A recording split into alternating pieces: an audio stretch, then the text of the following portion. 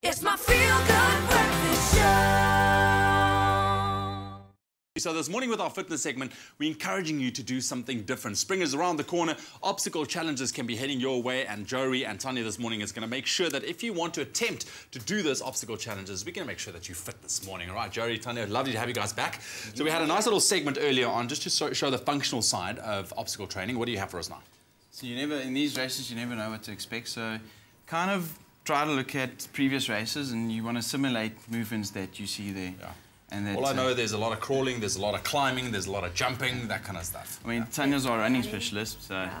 There's a lot of running, and although we are doing combinations to help us build our strength, don't forget to run. You need to get your running in every week. All right, so let's start off. What are we doing first? Okay, so we're going to start off with a nice rope tug on the ground. So it's going into a plank. I'll demo this one with Tanya, and then you guys can give it a go. So Tanya, just extend it, so opposite hands. All right, here we go. So tighten up, and from there, in this plank position, I'm going to pull. And she resists, basically. And she's going to resist. All right, and this works, obviously, a lot on the core. That's it. Your turn. Okay. My turn. Go for it. Am I taking you on? Let's go the other arm. Okay. All right. So there. So nice and tight rope, and I'm going to pull it out. There we go. And you can feel you really have to brace. There we go. Sure, the stomach is really trying to resist this. That's it. Okay. Okay, so that's a simple one with the rope there. Then we can go into a squat, Tanya. Should we demo this one quickly? Right, so obviously you're going to do this, and most of the people do this in teams, so you're going to have to help people up and out.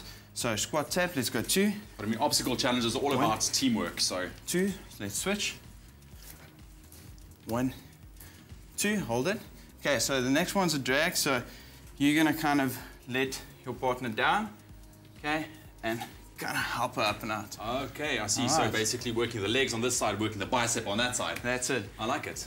And you only need a short piece of rope. You're definitely going to hang onto something or climb something. All right. So the rope, just throw it over something in the house. That's not going to come down. In the garage, I'm sure you'll find something. And if you jump up there, just hang down, straighten your arms, and you want to try and just pull yourself up like normal pull-ups. So just a normal pull-up. Slow movement down.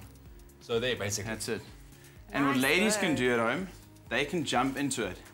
So if you can reach it like this, just jump up and slow movement down.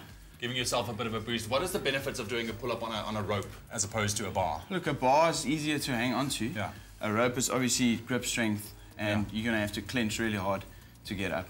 Brilliant. Well, there we go. Tanya, thank you so much. Johry, thanks for joining us. There we go. That is the way you get fit for those obstacle challenges. I love the fact that it's different exercises to what you would normally get. Yeah, and it's fun. Exactly. So give it a go. Get fit and do some obstacle challenges. Spring is around the corner. Let's find out now what is still ahead on your Feel Good Breakfast Show, Kat.